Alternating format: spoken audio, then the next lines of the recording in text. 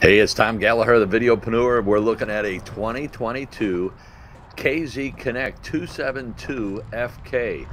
You can see on the front cap the automotive type glass lets in plenty of light. Here you see the floor plan on this unit. I think you're going to be very impressed when we get inside. Note the double doors and the awning that covers both doors. We have exterior speakers. Here we see the KZ badging and the Connect badging. This RV is offered by Bourbon RV in Bourbon, Missouri. The link to their website, both new and used, are listed below, as well as a phone number. As we step inside the RV, the sale price on this unit is $42,995. And let me give you some of the vitals as we spin around in the inside. You can see how wide open it is and how bright it is. Very impressive. Sleeps for 2 slides. The dry weight is 7,000 pounds. The length is 30 feet 11, so just under 31 feet as we open up the refrigerator and freezer. The interior height on this is 6'6", so you have plenty of headroom inside. Here we see the cabinets and the drawer space, plenty of storage space in this unit. We also have a microwave oven, 3-burner cooktop, as well as an oven. On the front, I failed to mention we had a power tongue jack, as well as 2 LP 20-pound LP bottles, 6-gallon water heater. Here's the oven that I had mentioned. Nice size oven, plenty large enough for a couple pizzas at a time. So if you have a boys' weekend or a girls' weekend, you feel like having some pizza and enjoying a campfire. As we open up the drawers and the storage and show all of that, the hitch weight is 880 pounds, gross weight is 9240, and the dry weight, as I mentioned, is 7,000 pounds. So that gives you a storage of 2,650. Here's your stainless steel farmer sink with your swan neck faucet and your removable or dispatchable spray head. Kind of a restaurant style faucet. I used to work in a restaurant as a dishwasher, and that was the same kind of setup we had. Very handy, easy to use, and very effective on cleaning dishes and cleaning up. As far as your tanks are concerned, your fresh gray and black are 45, 64 on the gray, and then 32 on the black.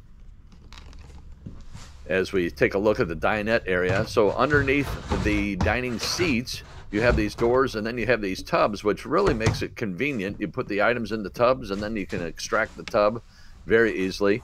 This is really a nice matte finish, very durable and easy to keep clean. So it's not like carpet. It's a easy to clean surface. And then check out the controllers on your theater seating, and then your USB ports on top. Most of the chairs have them on the sides. These are on the top. Is that something you would like? Also, the fold down armrest. What are your thoughts on that? Leave a comment below and let us know what your thoughts are. As we open up the pantry, plenty of storage, plenty of height on the storage, so you can fit your cereal boxes and other large items in there easily. Fireplace with a 30-inch screen on that. Additional storage for games, DVDs, or video games. And then you have your entertainment system with your USB port and a flat screen TV. Then in your bathroom is just off the family room and just off the master bedroom and your second door. So you have that back door. Guests or little ones, or anyone for that matter, can come in the back door and right into the bathroom. So it's very convenient. Radius shower. So the shower doors are on a quarter circle and slide right in. So it's very convenient. Nice size shower with a sunroof. Skylight, rather, I should say, that gives you additional height, additional storage space in there as well. And then the king-size bed really expands this bedroom.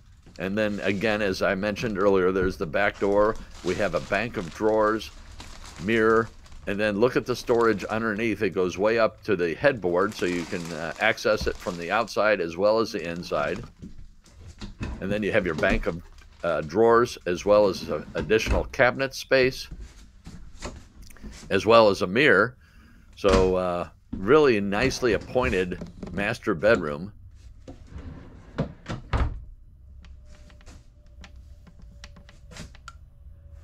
Perfect place for a flat screen TV. It's pre-wired for that.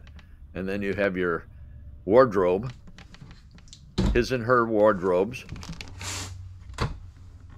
I failed to mention that the capacity on the refrigerator is an 8 cubic foot refrigerator, so it's a perfect size for boondocking as long as you have a backup generator, or this RV is pre-wired for solar, so you install solar panels and you're good to go on boondocking.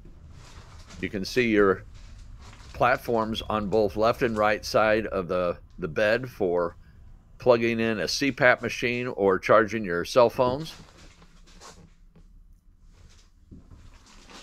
The AC unit is a 13,500 BTU AC unit, 6-gallon water heater, gas and electric.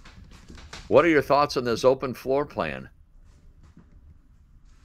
Would you go boondocking primarily, or do you like to hook up at a campsite?